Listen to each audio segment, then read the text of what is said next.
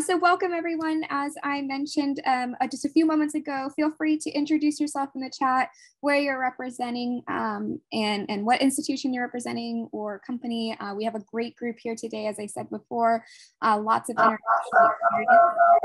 If you can put yourself on mute as you come in, that would be great. We totally understand that technology issues are absolutely prevalent. In fact, I've gotten a few emails already. So, but anyways, welcome to the Microsimulation Development Lab workshop. This is the first time we are doing this workshop. This is the third year we're doing this program. So we're very, very excited to provide you with this opportunity, especially those who are not yet convinced that they want to create a microsimulation yet. We are hoping that this gives you the opportunity to develop some ideas and to do some creative processing with others around us today. So that is the goal. So to get us started today, we're going to do a little bit of a brief introduction as to what this program is and why we do it. And that will be led by our CEO, Dan LeClaire. And then we will jump right into our first panel. Our first panel is going to feature some amazing speakers from all over the world who are also previous authors, and we have a few winners with us today. And Patty, I did realize that we have the wrong picture for you, but you will see Patty's lovely face, and he is here representing with Divya, and they are a team together. We have Anna, hopefully Jewel will be joining us, and same with Gaines, and they will be discussing kind of what got them started on this program, what inspired them, what creativity they used. In some instances, it was cases. In some instances, it was research. And so that is what will lead us into our first breakout session. It is a 10-minute random breakout session where we will be discussing kind of a role and context that you may have developed. You may have already developed. I know a few of you have indicated on the form that you have an idea or you don't have an idea. And so we hope that this kind of inspires some of that. We'll do that for 10 minutes and then come back. And then we will go into our second panel, which will be with our CAPSIM representatives today, which are Kelsey Zimmerman and Matt Schell. They're lovely. We've worked with them for a few years now.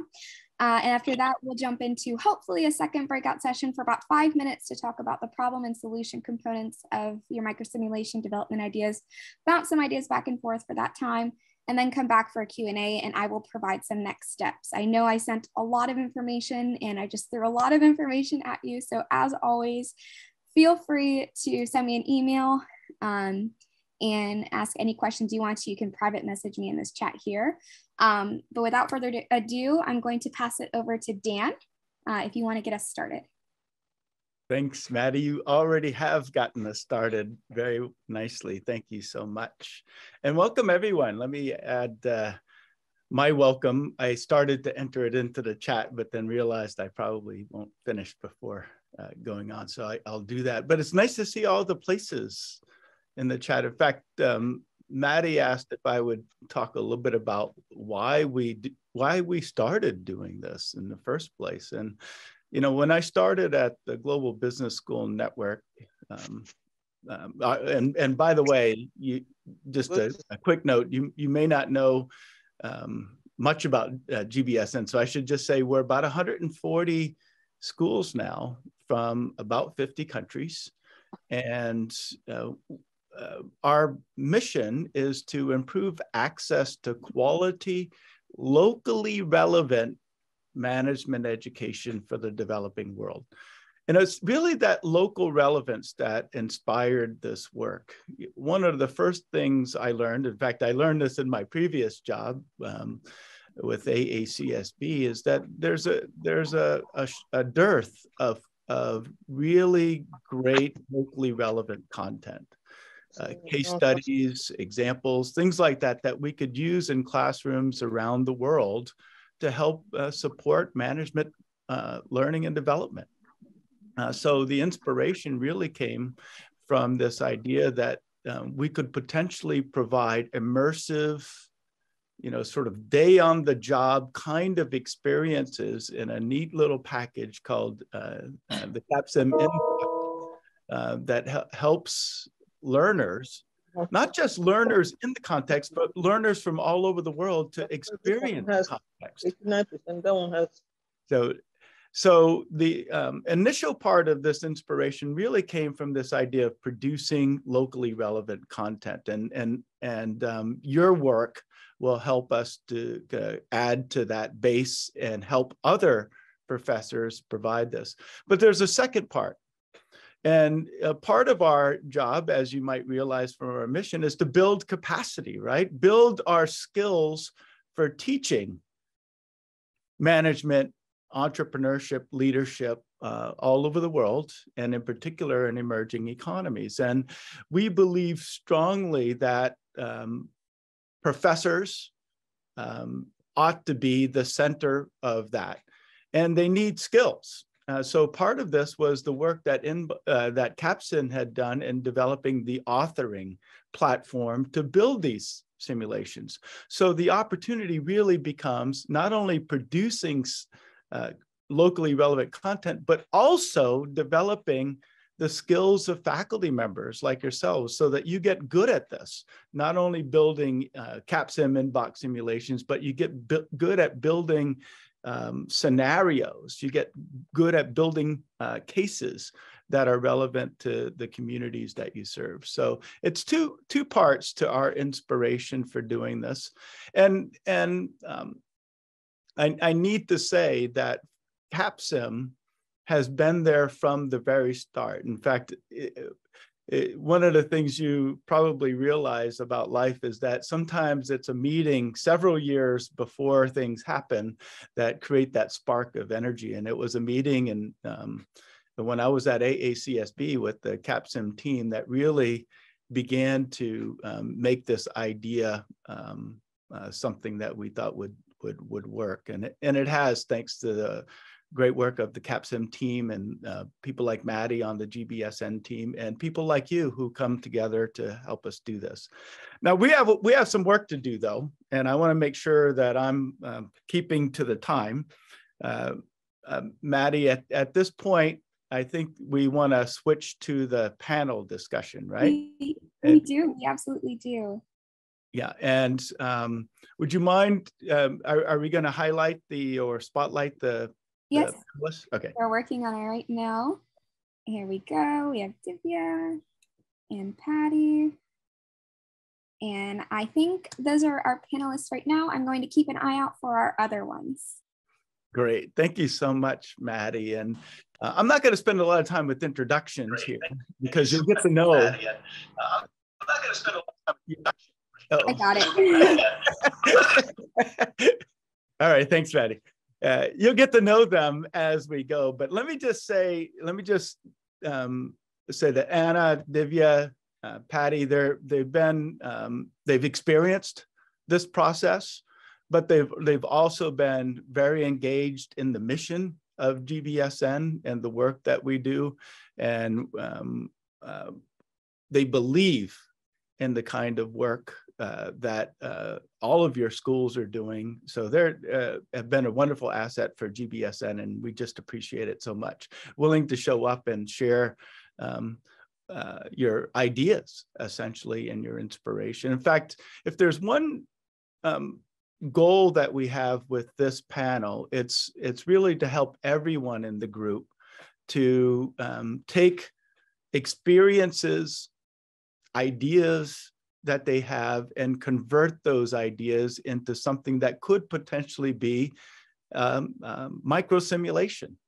And I want everybody in the audience, everybody in the group to already begin swirling around in your head this set of ideas that you might be able to pull from when we ultimately reach the breakout session. So I'm just going to start with a very basic question that I want each of the three of you to answer, and that is, once you learned about what we're doing at GBSN with CAPSIM, with this microsimulation development lab, what was the inspiration that sparked your idea for what to build?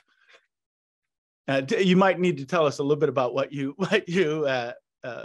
idea was, and then tell us a little bit about what sparked your interest in building it. Why don't we start with, because she can't wipe that smile off her face, let's start with Divya. which is always Okay. great to start with. Thank you. Thank you. Thank you so much, Dan, for this opportunity. And first of all, we have developed both the years we have participated in the microsimulation. And when you started this GBSN CAPSIM in 2020, I think we found it, me and Paddy, we both found it as a fantastic opportunity to learn something new, because simulations are a great way to engage students or any audience. And we have been talking about experiential learning more often. We have been talking about immersive learning experiences classes. We have been talking about the flipped classroom experiences for our graduates. Now, how do you provide those experiences? And as Dan, you earlier mentioned about locally relevant cases or locally relevant situations, and there is a real dearth.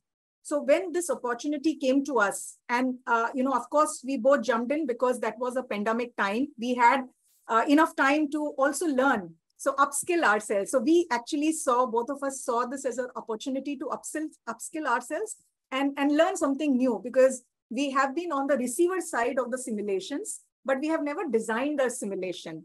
So our first sort of motivation was to learn something new. And of course, during pandemic, that time in India, there were a lot of migrant issues were happening. So the first simulations was also sort of triggered from what was happening around us. I'll stop now and then invite Anna or Padmanabhan to share their experiences, and I'll come again whenever you want. Oh, thank you very much. May I then? Yes. I was going to. Just going with the flow. Thank you very much, Dan, Maddie, and Divya for this introduction so far. So I would say that Divya has covered pretty much what I was meant to say as well in terms of what triggered us. Marjan Jalali and myself, so my colleague and I, we are strategy scholars connected with sustainability, both of us, because we put these two areas together. So when we saw this opportunity, and we at Ishte Business School had just entered GBSN, so it was a great opportunity to start getting involved with it. We immediately thought, well, let's go for a simulation on sustainability in the fashion industry. So there were different possible areas that we could cover, and we went for that one. So we had a lot of fun, I must say. So we wanted to learn something, other methods to allow the experiential learning to happen, as Divya was mentioning. But also personally, it was such a great challenge to think about all the ethical dilemmas that we would confront our students with. But we had a lot of fun also. So I would say that this is something, it's an opportunity for us to bring something new and to actually put in place an approach to teaching and learning that we defend, as Divya was saying as well, in a different way that traditional we wouldn't use. But also for the faculty, it's a great opportunity to put ourselves in the shoes of the decision makers and try to think about all the possible solutions and how to weigh them. But I won't go into much detail, but it's a lot of fun, I can assure you. Thank you, Dan. Well, thank you, Anna. Thank you, Divya. You got us off to a great start and sort of understanding what sparked your interest in doing this work. I wonder, Patty, if you could add something to that as well. But then also, let's make that transition and begin to think about what was the inspiration for the work. For example, Anna, we'll come back to you on this, but the fashion industry, why the fashion industry, and was it part of your research, things like that? We'll come back to that question. But Patty, adding to what Anna and Divya said, what sparked your interest in doing this, but then lead us off in a discussion about the interest in particular this. If I remember right, you're working on a milk producing. You might want to tell us a little bit about the scenario. No. I was with Divya and I partnered in producing simulation, which is into migrant laborers, the issues of migrant laborers that was we were in. In fact, we were into writing case studies. And when this opportunity came in, why not we explore it? It's a curiosity. In fact, this is an unexplored territory for us particularly, and the kind of the entire captions being given into it, it attracted our attention. Why not? Why not this? That's one. And number two, we were quarantined. I was in COVID and nothing to do. So we want to do something interesting to keep our mind occupied. 21 days quarantine, we need to do something interesting. So the only thing that came, the challenging thing that came to our mind was, let's take this, let's work on this. So the entire COVID quarantine room became like a war room with the works, paper printouts all over, and the rest is the history. Well, thanks for that. Just collecting what Divya, Anna, you have said. Your initial interest was sparked by the idea of believing in experiential learning, but also wanting to learn, not only learn skills, but I like, Anna, your idea of this was an opportunity to look at some of the things you've examined from a new perspective, right? From a practice and potentially from even a customer or vendor perspective. Patty, boredom is also motivation for many people, which is, I think, great. But now, so part of our challenge today with this workshop is really to help reveal ideas that other people may have nascent in their heads, right? Often these things can come from different places, right? Some of the ideas I sometimes thought about. In fact, when we were first starting this, I was using an example that I think ultimately played out. I was saying, what if you could be a manager in an Ethiopian garment factory? What kinds of things might you learn, right? And from there, I began thinking about, what if you're an HR manager and dealing with a particular DEI issue in Australia, right? Or what if you're a logistics manager and you're all of a sudden experiencing a challenge of late shipments and it's getting near the holidays, right? So you can go on and on and on about this. But what was your inspiration? I'm going to start with Anna because I thought about this a little bit earlier. There must be something about fashion that really triggered your interest. Was it your research? Yes, definitely, Dan. So I've done, together with some students as well, some research in the fashion industry. So that's something that came into our mind as a potential topic. And it's an international topic. It gets to all of us. So we are all sensitive to this. And of course, if we think about some scandals, like the Rana Plaza and others, that's we inevitably we think about a possible case to build on. So the interesting part is that we started with a scandal, but that was not public yet. Huh? So we have someone from the local newspaper, from a local newspaper, whose sister happened to work in an NGO, and they happened to know someone from the company that was potentially involved in a scandal. So all this magic of trying to build a story behind everything, and that's what really made us very enthusiastic about this.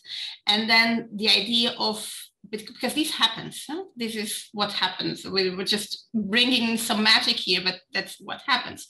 We have connections in our personal lives. So they had been in school together years ago, and they approached the manager saying, you know what, I've heard something from my sister, and remember her, yeah, but well, we can maybe keep it like as it is, or it may become public.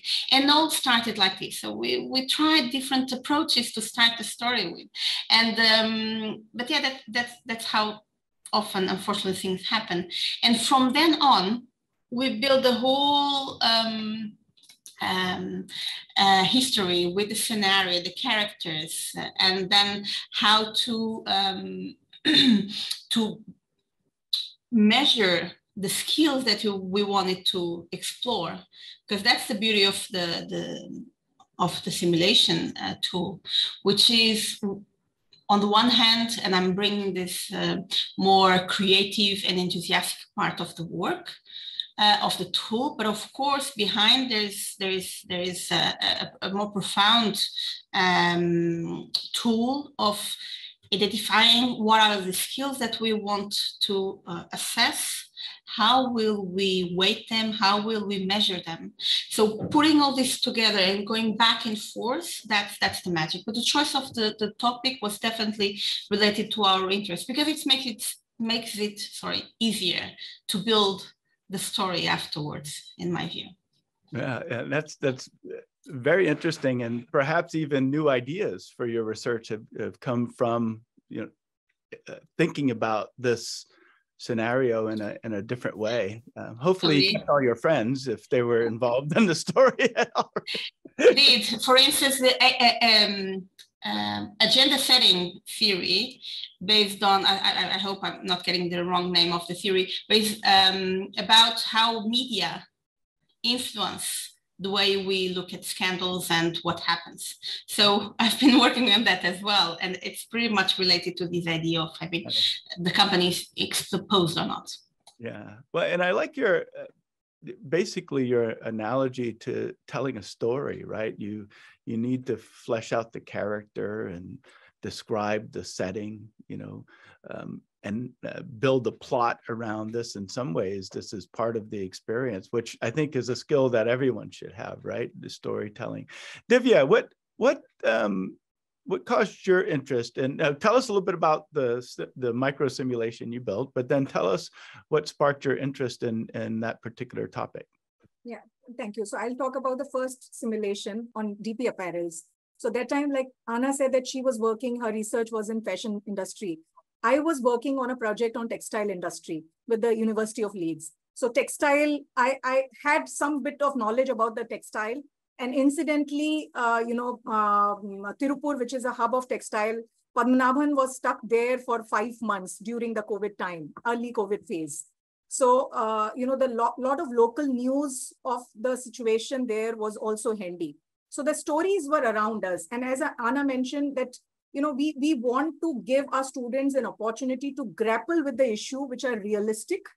And so I could see as a protagonist, students, when they put themselves, there were a lot of issues. One was the business continuity was an issue, because that time, the lockdown period, the retention of workforce become a botheration for the companies. How do you retain them without the work? What do you do with them? And of course, the business continuity as well as responsible management practice. So I saw that opportunity to bring out, that business continuity, like that kind of decision making. And also, we chose textile because of my ongoing research and easy access to the data. Because when you want to build a story, you want to know some more information. So I knew that when we reach out to the people, they will be willing to share their stories. So that was the major, sort of force behind that. One is, like Anna said, once you should have some kind of idea and story, but you should also think whether that story is convertible easily with the support of data, secondary data or primary data. And we preferred in both the simulations, I think Padmanabhan will talk about the second simulation. In both the simulations, we relied on the primary data largely. Of course, base was the secondary data, but we relied primarily on the primary data. So I think that also is an important part. And the last bit is, how are you going to, what the simulation will achieve? What kind of skills set students will evaluate themselves on? So like I mentioned in our first simulation, we knew that we wanted to understand how the students will grapple with this issue of business continuity. So problem solving was one of our skill. Decision making, whether they will be able to take initiative, and of course the corporate social responsibility. So finding out the appropriate relevant skills and dividing your story, building your story in bits and pieces so that all the relevant skills are covered are also like, that was a challenge, but the whole process was fun. Well, I appreciate many things that you said, Divya. One thing I hadn't thought much about in this experience, and maybe we'll explore this a little bit more in detail, but this idea that you're obviously creating a story of some sort, right? It's fiction, right? But the goal, part of the goal, is to make this real, right? And you want the data to match the experience in some way. So, balancing that fictional part with that reality part, I think both Anna and you have emphasized this to some extent because it's in the news, right? It reminds me of some television shows sometimes where they say, I think it was Law and Order, they say ripped from the headlines, right? this show. So it's very interesting what you say. But Patty, what please add to what's been said so far with from your perspective, that inspiration, but also, exploring as you began to flesh out some of these ideas. So there are multiple themes where I think there are major themes where among the major themes, we want to connect with a theme where we're emotionally connected, number one. And number two, you want to be very honest with the work that we're going to do with it. In a sense, we played the role of protagonist when we designed that particular work. And we also want to play the role of the students or the participants who are going to be part of that particular simulation. So both the ends we need to work on. So there lied which part of the theme are we emotionally connected? So that's there lied the question. So unfortunately, I've been there in that particular space for 5 to 6 months, being exposed to the plight of individuals who went through, both at the level of workers as well as the level of promoters, the stakeholders. So, and reading to the media, reading to the articles that's been over there. So when Divya mentioned about it, we just landed on why not we get into this. Probably like at a level we are connecting with the people over there. If not, we are going to write during that particular point. After we may miss it.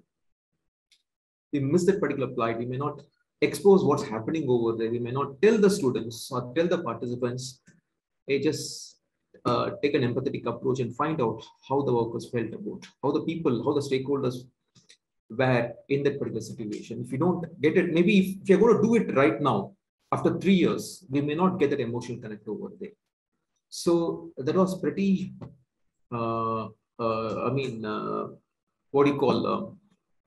available in terms of, emotions as well as cognitively, both the ways we are connected to the particular situation. So we couldn't think about anything else other than the situation that we focused on.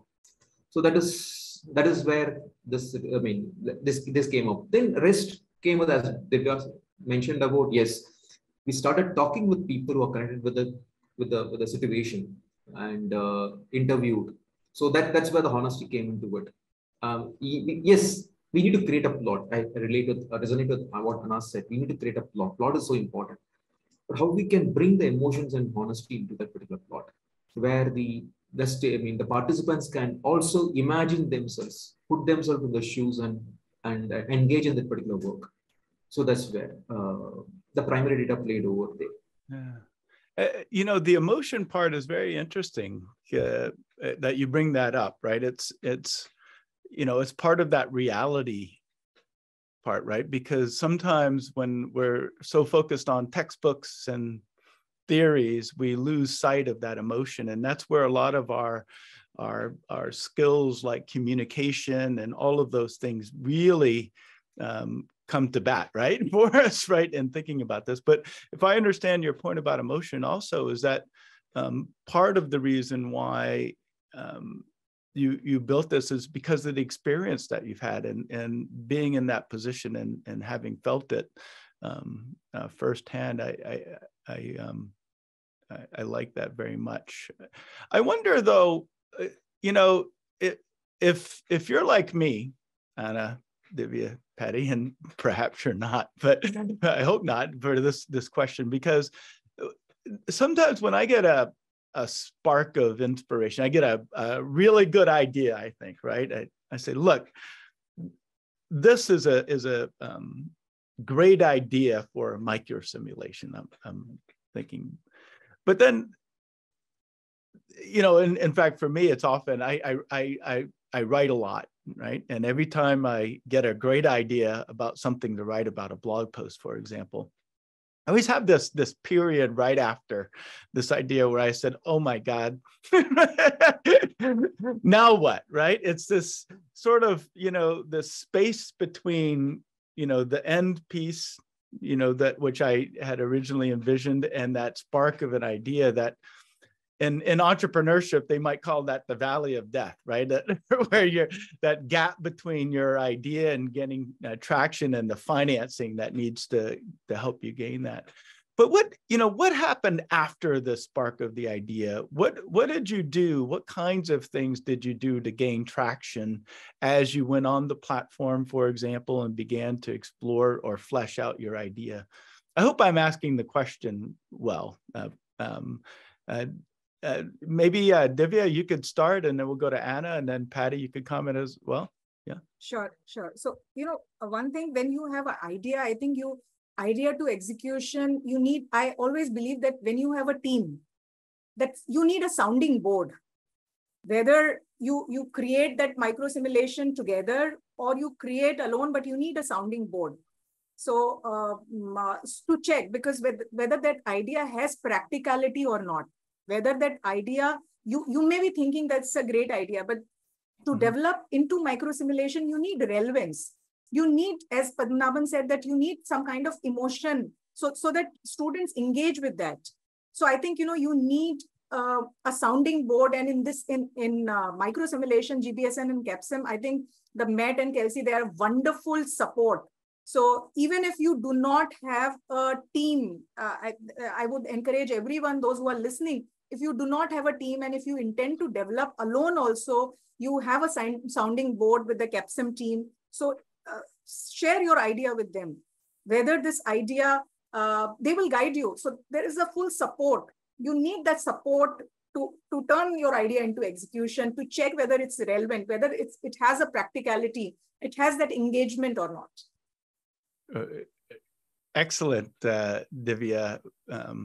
Start to that discussion, and we're going to come back to that, and you'll see why in a second. Anna? I do agree with Divya that the support was very, very important, particularly because at some point there are some details that you have to set up that may change the course of the simulation itself. So it's very important to rely on their help as well. But Marja and I, what we did was, we said, let's go for it. We discussed the topic, and then we created an online document, a Word document, where we would start just putting our ideas down, writing down our ideas, and then we had seen the platform already, but we would go back and forth from the platform to the file to see, on the one hand, it's like writing a novel or a soap in this case. So because there was a storyline that we wanted to make sure that we had it on a separate piece of paper, but at the same time we'd have to develop the emails and the different responses to the emails, because it's all about the conversations through emails. So it's very important to be in contact with the platform itself. But in our experience, it was also important to have like the story line written outside, and of course, and we would discuss, we'd put it down and then come back. I remember one evening that I was abroad in a training in Madrid, so we were Zooming and discussing the tool again. So either together or when we were apart, would discuss this.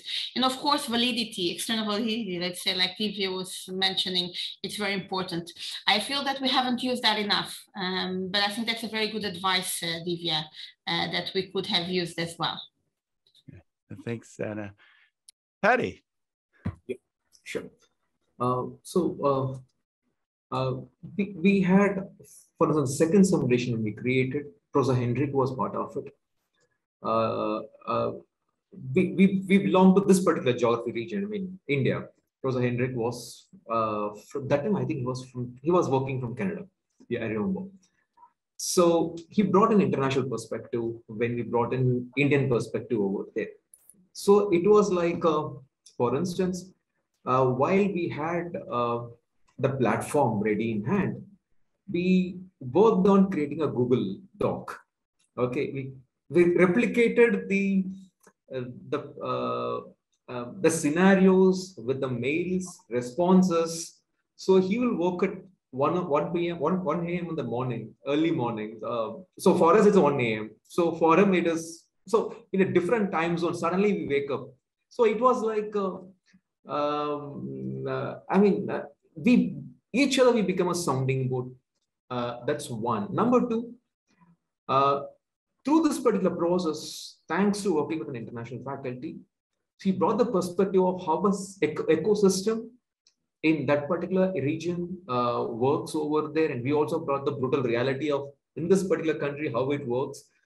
So that sync was there. All three of us are kind of, understood. This is a learning itself. When three of us, when international faculty, for us is an international faculty.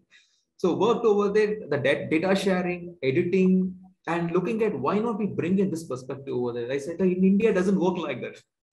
So nice. It's how we, yeah. So it's how we brought in. Then we started collecting some secondary resources. We showed this is what the reality is. So that added, I mean, so each of us became a sounding board over there as a partnership. That as a team we worked like that. I know that's where it is. That's great. I like especially how that sounding board becomes learning platform, and I like this time zone thing, right? If this were me, I've done this before. I'm trying to think of the context, but I used to wake up in the morning just anticipating what was written overnight, right? It's sort of like, what did our partners create overnight? And then how does this fit together? So creating that kind of anticipation and the platforms too. But this has been great. You've taken us through a lot, the three of you, and we appreciate it so much. Now, this sounding board, Divya, I told you we'd come back to, because that's exactly what we've planned this to do, right? So the first breakout session, which Maddie and the team are going to help us to do, is essentially a sounding board opportunity, right? So we're going to break you into groups of 3. You're going to go in with your idea, and if you don't already have one, you're going to create one on the spot, right? This idea of, being an analytics person who uncovers in the data something pretty interesting, an opportunity for the company. What do you do with it? It's a set of ideas that you've heard today. How do you capture your own experience, your own research, the stories that you've heard from others that you've worked with, your alumni? How do you bring that to life in this kind of simulation? So we're going to break you into groups of 3, and you'll have about 10 minutes. And the goal is to go quickly around the room and share your idea, right? Project manager in an Indian garment factory, right? Right? Share your idea. Go around the room, but then begin to help each other flesh it out. Be that sounding board. And the goal is, by the end of those 10 minutes, you have a much richer understanding of your idea. And then we're going to learn a little bit more about how to convert it. That's where we'll bring in Matt and Kelsey and the team, and we'll then explore another dimension. Maddie? Great. Welcome back, everyone. Hopefully you managed to be sounding boards for your partners in the group. But I'm not going to do much except hand it over to Kelsey and Matt. I think that's my job, and they've just been spectacular with GBSN. I need to say, and I think I've said it over social media at times, that they're one of our favorite people to work with. They've always been so supportive. It's always hit or miss when you're running a business, right? I mean, when you're Capsim is a business. They're in the business of creating these experiences, these simulations. But let me tell you that they're in this for the right reason with us, and that is to do the kinds of things that you described, right? Create these locally relevant experiences to help faculty build the skills, and they've been just so supportive. Kelsey, Matt, please, the screen is yours. Absolutely. Well, right off the bat, thank you very much for the introduction, Dan. And it's a pleasure to work with GBSN for the third straight year for the simulation competition. What I'd like to do now is first, we'll go ahead and do some quick introductions on our side, then actually kind of take you through some of the best practices to kind of keep in mind as you create your own custom simulation. But to start things off, just to introduce myself, my name is Matthew Schell. I'm Senior Business Development Manager here at Capsim Simulations, and I've helped virtually all of our academic as well as corporate authors with creating their own custom simulations on the program, or on the platform. And then also, Kelsey, you'd like a quick introduction yourself? Hi, everybody. I'm Kelsey Zerman. I am the e-learning project manager here at Capsim. So I work directly with our corporate and academic authors with creating custom simulations that they can use for a variety of use cases.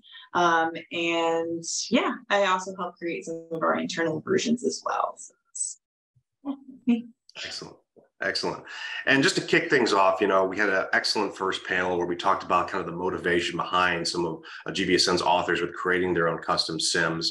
And what we'd like to do now is kind of focus more on kind of the post-development side. How do you best utilize these simulations in instruction, both in terms of, like I said, best practices, use cases, but also implementation models, whether it's you as a sole instructor implementing it, or maybe you and your team of faculty are creating simulations as well. So the first thing I'll go ahead and cover is the most common use cases of inbox simulations that we see in academia. And then we'll speak to different ways you can implement that in your curriculum. So let's go ahead and get started. So first things first, let's talk about academic use cases, because this is something you'll certainly want to keep in mind when you're building your simulation. And really, it all comes down to what outcome you want to achieve. And we've seen quite a few different use cases on the academic side and through the GBSN competition over the last 2 years now. But it can all start by simply wanting to create a fun and engaging activity for your students. Something that's a quick and practical exercise of, say, key concepts in your course, a knowledge check, or even trying to have them actively apply some of their skills. And really think of this as a way to kind of bring concepts to life in a way that kind of mimics how students will eventually solve problems when they enter the workforce. But as far as a second use case, moving on beyond just kind of more of a quick exercise, you have live case studies, as was alluded to in our first panel. And this is probably one of the more fascinating case studies that are use cases that we see. And of course, we're all familiar with the concept of case studies. You read about a challenge a company is facing, you're presented with a couple of questions, and then you want to write out what you would do in that given scenario and provide some justification. Well, with these inbox simulations you're going to be able to create, you can take that to the next level and make it truly alive, where the student is actually interacting with the key stakeholders that are usually just represented in a written format for a case study. They could be internal or external, dealing with clients or dealing with say management, for instance, like a typical case study would allude to. But what's nice about this is that the students are essentially in the driver's seat, making these decisions that they can see the consequences of in real time. And in fact, as Dan alluded to at the beginning of today's session, it's very common for us to work with professors that have already created existing case studies, and then they simply modify that into a much more immersive email format in the form of an inbox sim. And then moving on from live case studies, we can talk about the third case we see here, which is assessments, particularly when it's done in, say, a pre-test, post-test format.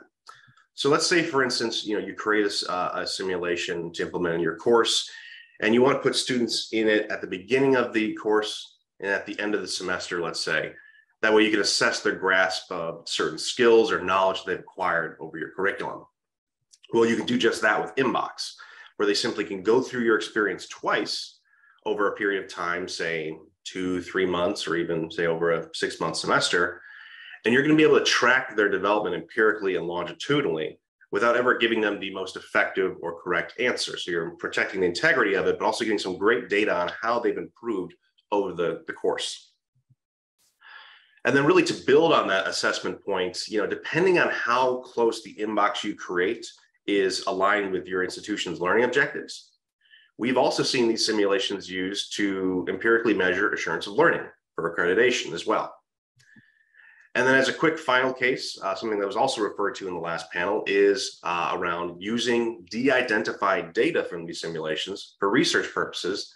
That way you can see how individuals would go through certain decision-making steps depending on the unique scenario they're placed in. And this is a quick kind of overview of what we've seen on the academic front. Really quickly, I just wanted to allude to how we've seen this on the corporate side as well, because keep in mind that the inbox you create is essentially a career readiness tool too. In fact, we work with companies like Microsoft, Caterpillar, Yellow Corporation, and several international firms as well, who are using the exact same simulations utilized in higher education to help with selection and recruitment or identifying skill gaps in their organizations and so on. At the end of the day, in terms of key benefits from what you're creating here, you can expect continuity where students are able to operate within a tool, within an experience that can really follow them over the course of a given course or the curriculum. You have consistency in that they're interacting with this sort of familiar email interface that they'll most certainly interact with in the real world. So it gives that high level of immersion. And then of course, the obvious component here is customization. I mean, literally the sky's the limit on what you create here, since virtually all career fields out there are using some form of email correspondence. But now let's go ahead and switch gears and just quickly note a couple of different ways we've seen these inboxes put into different parts of an academic curriculum. First and foremost, most common is embedded directly into the course. We see it very commonly done in, say, business communication courses, entrepreneurship, or intro to business or fundamental style courses. But we've also seen it done at the program level as well, where these tools have been used for orientation or retreats for different schools as kind of an onboarding into a given curriculum. And outside of that, alluding back to what I was talking about on the corporate side, we've also seen these used in career services as a great skill assessment, or as a very practical way for students to see, if they decide to pursue a certain career, exactly what a day in the life would look like. And then finally, you have non-degree programs, as I was alluding to on the corporate side, where we've seen this used for everything from certification to even within executive training programs. But again, I would say for the purposes of the GBSN competition, what we've seen most commonly is that course embedded inbox simulation. And then let's actually dive into that a bit more. How can you implement it directly into your course? Because there's different levels of involvement that you can have. And the first one is, of course, just having it as a standalone self-directed experience, that fun and engaging use case that we refer to. Because it's easy as just sending students a hyperlink where they can instantly access your sim and go through it, and then you can see their results in real time. But from there, you can add a little bit onto that to make it a little bit more immersive. You can say, have them go through the simulation and then have a simple class discussion right after they completed it.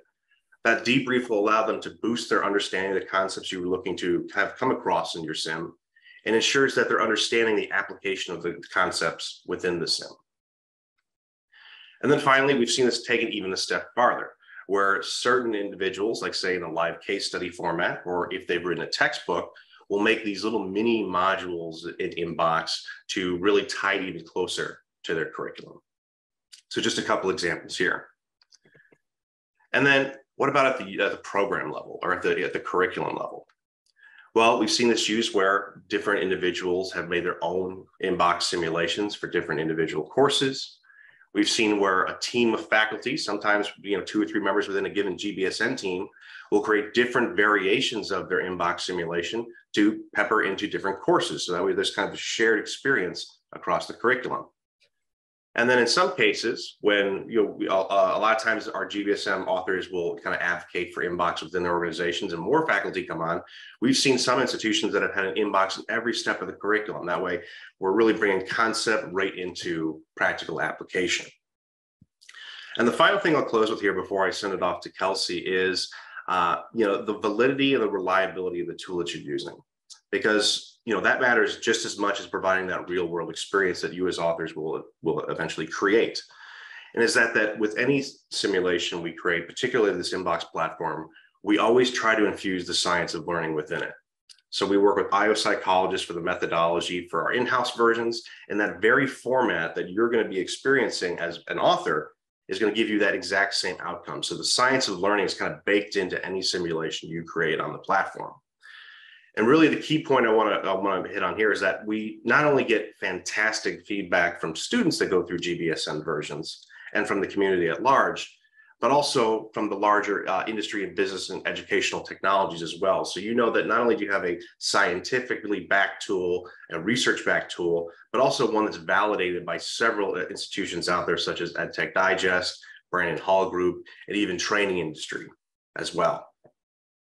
But with that, a quick recap of different use cases, different implementation models where you can see your simulation implemented after you've created it. And now what I'll do is go ahead and hand it over to Kelsey, who will take you a little bit more through the actual resources you'll encounter in our authoring platform to make a successful inbox experience. Kelsey. Thanks, Matt. Let's switch screen over here. So the next question is, how do I get started? So after the workshop, you will be sent a form to indicate your interest in moving forward with the competition. You'll select a team captain who will register as an author on the authoring platform. Here's the link, we will provide it as well. That person will share the login information with their team so you can build together. So I did want to let you know there's no change log available on the platform. So this means when you make changes, there is no record of the changes being made. So for this reason, make sure that you're communicating within your team regarding any changes being made. So I think Anna mentioned sort of working off platform in a doc first and then getting some of your content in after. That's completely all right to do it that way, or you can just work together in a video call or share your notes after making edits. So there's just a couple ways that teams work together. But I just want to make sure everybody's aware that the change log is not a component of the platform. So ensure that team captain registers as an author, and then you share that login information with your team. So a little bit about the resources. So once you log in, you'll be directed to an author dashboard. On that dashboard, there are a variety of resources that you can use to get started. It contains a resource library that is housed on that main author dashboard that contains a variety of videos and links that can aid you in getting started with the simulation. So for those of you veterans in the platform, this resource library is kind of a new feature we have. It's been really helpful to a lot of authors. We have sample characters, sample emails and skills that you can use directly, or you can use to help get you inspired or motivated to create your own characters, emails, skills, and so forth. So I know we kind of alluded to originally a little bit about the sort of support materials you can include. So there's also an example organizational chart here to help your participant or your learner kind of get context on their role. There are a variety of other different resources you can add to help kind of up the validity or the realistic feel of your simulation, which we can cover later. But yeah, there's a lot of available resources right here on the platform that you can reference as you start to build. A little bit more on that. So once you've created your new project within that dashboard within the builder, there are many information buttons that are associated with different components of the simulation and of the builder itself. If you click on these, you'll get more information and technical how-tos. There's also a help and support tab up here that contains a lot more resources, and it also acts as a resource library. So the help and support tab will exist as you build right here at the top right. And when I'm speaking to these information buttons, this is what they look like. Once you select them, they'll provide some more information on how to technically use different components of the builder. So along with on-platform resources, registered competitors will receive weekly check-in emails from us here at CAPSM, which will outline different sections of the simulation creation process. These emails will be shared at the beginning of the week and will contain a recording of the previous week's office hour for any who aren't able to attend the office hour. To that end, once a week, CAPSM will be hosting an office hour, which is dedicated to one simulation development component. The first half of that brief presentation, it will be a brief presentation from CAPSM here, and the second half will be a short Q&A session. We're aware that we have a very international group of competitors, so for anyone that won't be able to attend, we are going to share that recording within the next week's update check-in email. So that is quick, brief overview of the sort of support you'll see from us here at CAPSM. As mentioned in the panel, we are happy to be a resource for you during those Q&A sessions. Feel free to hop on and talk to us about that component of your development process that we're speaking to that week. And we can definitely act as that sounding board for you. So it from us here at CAPSM over to Dan or Maddie. Maddie, how about if you take it from here? I'm curious about the breakout group. I'd love to have it. I know you're wondering whether or not, but I think it's a good opportunity for people to explore some questions together, if that's okay with you. Absolutely. So we will have a 5-minute breakout group at this time to in the same groups to talk a little bit more about your concept, the context, the role, and most importantly, the problem that you are looking to develop as well, and get some of those opinions. So at this time, I am going to. Could I offer a suggestion as well? I think this is also a good opportunity to bounce some questions off each other, right? Because when we come back, this is your opportunity to ask, especially Matt and Kelsey, but also Maddie and myself, some questions. We also have a couple of the panelists from earlier are still here. So we have an opportunity to address your questions. And sometimes I know people are a little hesitant in the beginning, but in the small group, ask each other, what's bothering you about this? What do you see as potential obstacles? What are you less certain about as you get into this experience? I like to say this is a competition, but it's also an experience where we support each other. So our job is to build this community of sounding boards, as Divya called it earlier today. So please do 5 minutes, just quick breakout, and we'll have it back for a Q&A. Absolutely. Well, welcome back, everyone. Good. How are we doing, Maddie? We're good. We're missing a couple people, but they'll join us. So please go ahead. Great. Well, we left the last 15 minutes of this open for all of you to ask questions, to comment, explore new ideas potentially. We were just talking. I was asking Matt about his work with corporations, right? Because we're so steeped in academia, and we're talking about the use cases often in academia, but the inbox simulations are finding a really great set of clients in business. Matt, maybe you could tell the group a couple of these stories as sort of a starting point to get things started. Yeah, absolutely. Just to start off, I was just describing to Dan and the rest of the GBSN team, how we see this used with corporations like Microsoft, for instance, where they're utilizing this to be able to assess really the top 1-2% of their organization to see where are their skills at now as a kind of snapshot in time, and then kind of have an inbox kind of follow them throughout the employee journey, whether they're just starting and going through onboarding exercises or all the way up to mid-level leadership at this point, and seeing how they develop their skills longitudinally over time. but also getting an insight into key strengths that maybe even the individual doesn't know. Are they an effective supervisor? Do they have good ethical competencies, for instance, or good time management skills? All of these things you're able to assess through these inboxes you'll be able to create. And it's all done in a very, again, practical manner where it's not, as a questionnaire, for instance, it's actively having them go through the steps that they would typically do in a role anyway to see how they would do in that role. But one example I also want to hit on, Dan, is, the relationship between academia and corporate with these simulations. So here in the United States, for instance, we partner with a couple of organizations that obviously have partnerships with larger corporations. It's very common, of course, for business schools to work directly with consulting companies or firms to do career fairs, for instance, right?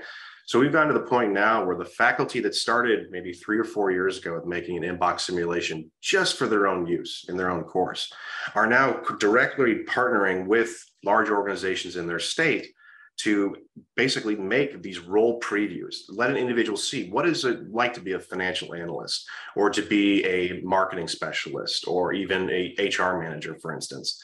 That way they see what is a day in the life at, say, Accenture or McKinsey, for instance, and being able to try that while they're still in their academic institution and make those relationships that much earlier. And then, of course, from the corporate to academic side, there are corporations, of course, informing academia of where the exact skills or competency areas are lacking in current candidates. That way they can focus on that even further. So the nice kind of circular feedback loop there. Nice. I always thought that the ultimate team for building a simulation, a microsimulation, might be an academic and a practitioner, right? Correct. Right. And the idea that they, have some grounding, some academic or theoretical grounding in terms of what's happening and embed it with the learning, but also to have that sort of day-to-day things, the things that we don't always see. I always tell the team that, I love you guys, but I only know 10% of what you do on a day-to-day basis, right? Just understanding sometimes what people do is often a challenge. But we must have some questions.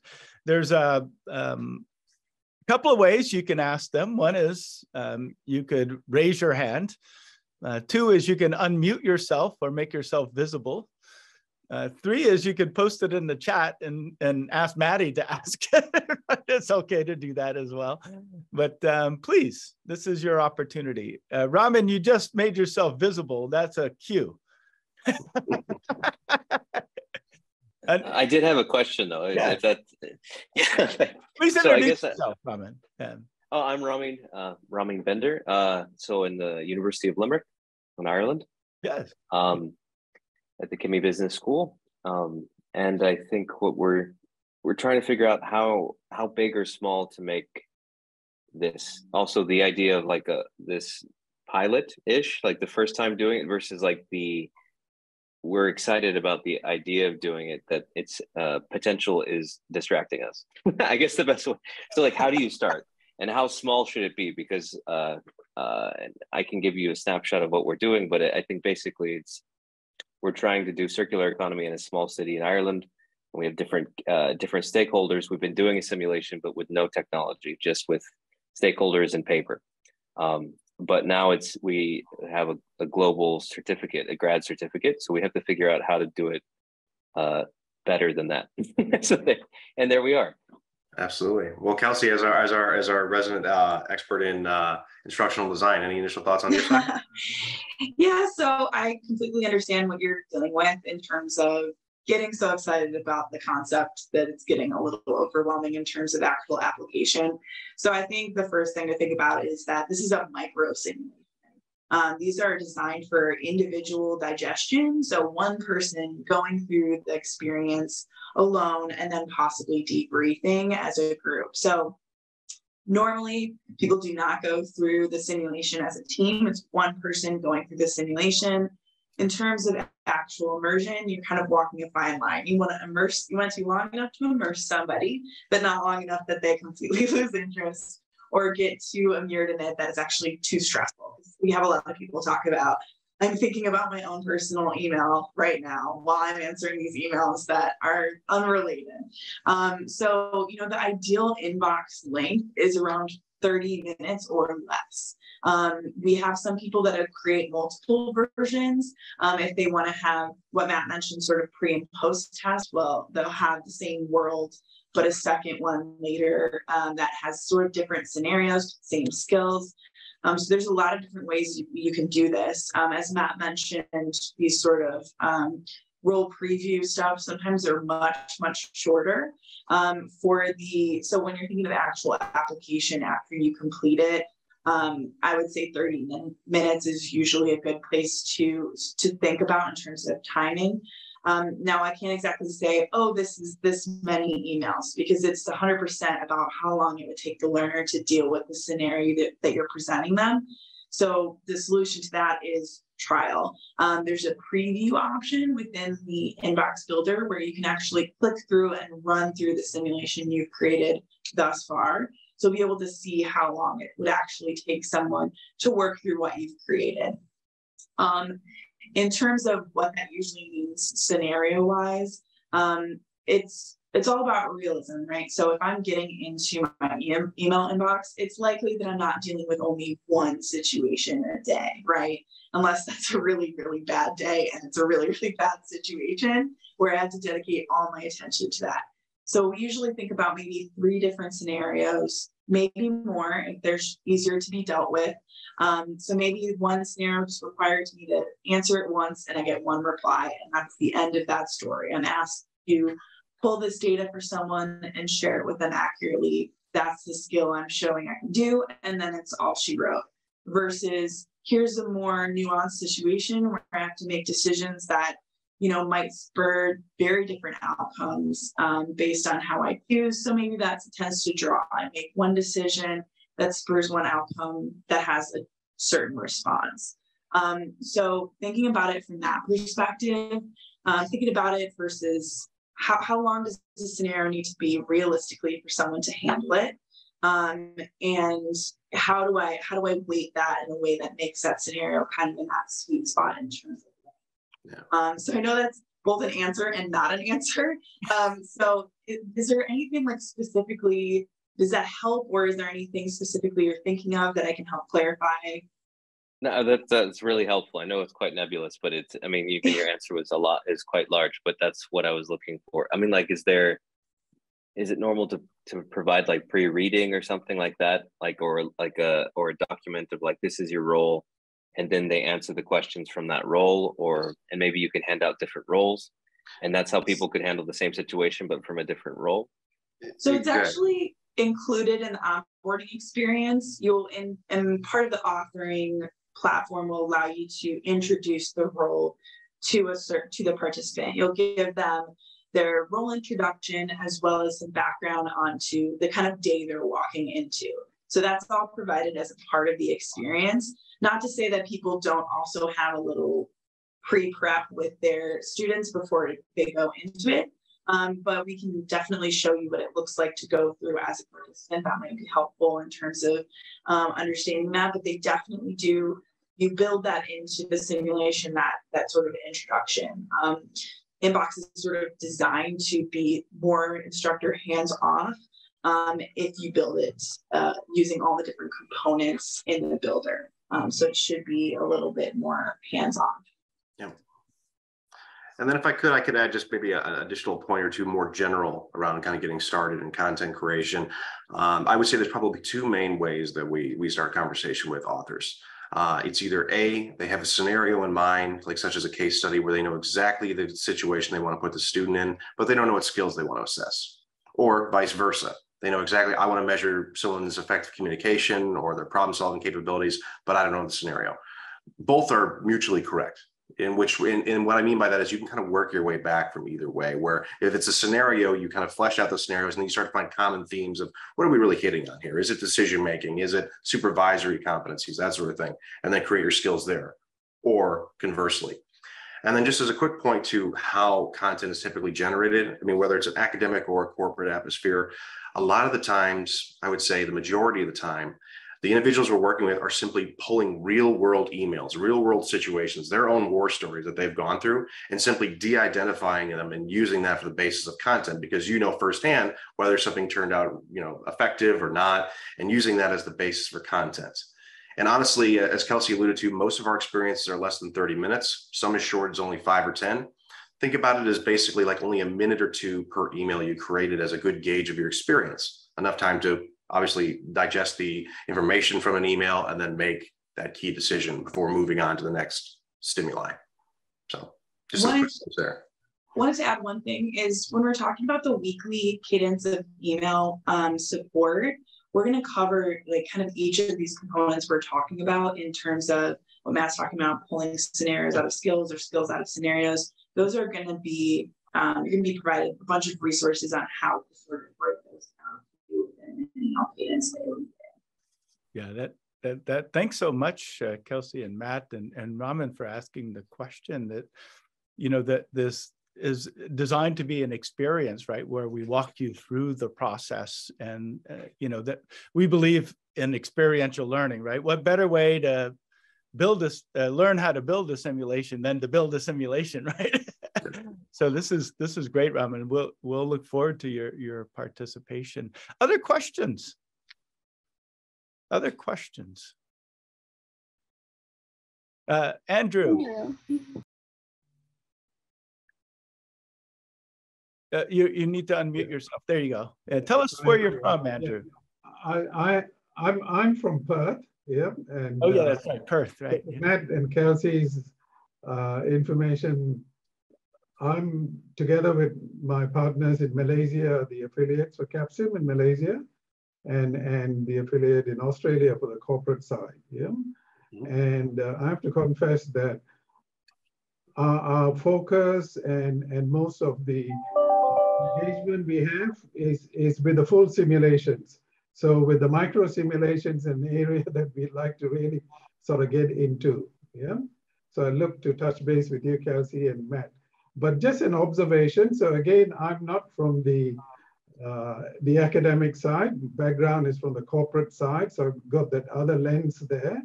But the micro simulations, there's already a good library of them, yeah, covering a range of soft and hard skill topics, etc. Yeah. But my passion being, you know, for finance governance background, but early on in my career, understanding that behind the numbers are people, systems, and processes. Yeah. And so the full simulation engages participants in learning holistic business management, micro simulations in particular sort of topics. Yeah. So with the micro simulations, where I see an opportunity for us in partnership in Malaysia, we work with the Malaysian Productivity Corporation, who are the custodians of the Malaysian Business Excellence Framework. In Australia, the Australian Business Excellence Framework, and they all originate from Baldrige in America. Yeah. And they are possibly, in my experience, the best holistic business management guides. They guide you in the key dimensions a good business must focus on, then they drill down into the next sectors and down into the particular topics that micro simulations deal with, yeah? So, you know, in my mind, I see an opportunity to add the holistic picture, the big picture up front, and then connect your micro simulations into the hard and soft skill areas, because at the moment it's like a library of many topics, yeah. But in the real world, you need to exercise them in the context of holistic business management, not in, you know, individual topic areas, yeah. So I'll just leave it at that. But that's my area of thinking. Happy to work with anyone in developing that holistic business management concept in a micro simulation and then drilling down. So enough for now. Let someone else. Thank you, Andrew. I need to apologize. I was so into the question that Raman posed and the responses that I lost track of time. I'm sorry about that, everyone. Kelsey, Matt, no need to respond to Andrew. We just need to thank you. for being here, and Divya and Patty as well, and everyone who joined us for this session. I'll leave it to Maddie to close us out, but I apologize, Maddie, for losing time. I promise you. No problem. No problem. Thank you all again for being here. I will be sending you an email with the follow-up. We have a 1-question form that will determine your interest, and we'll give you the link to sign up on Capsim as an author. I'll also be providing my email and Kelsey's and the recording. So we hope to see all of your simulations, and I will also be working on providing those badges. So with that, I wish you all a good evening, good morning, and good afternoon. And Dan? Maybe just reminder, it's a $5,000 prize for the best prize. I think we forgot to talk about that. So we do expect to see you in the competition. Remember, it's an experience at the same time, and we like to build the community around it, but it's a competition too. So we're looking for the best ones. It is a $5,000 prize, and all authors who finish will have 3 months of support, if I'm not mistaken, right, Kelsey? Awesome. Okay. And another badge. And another badge. All the badges. Thank you so much. Thank you all for your kind comments we're seeing in the chat, and I will see you all very soon.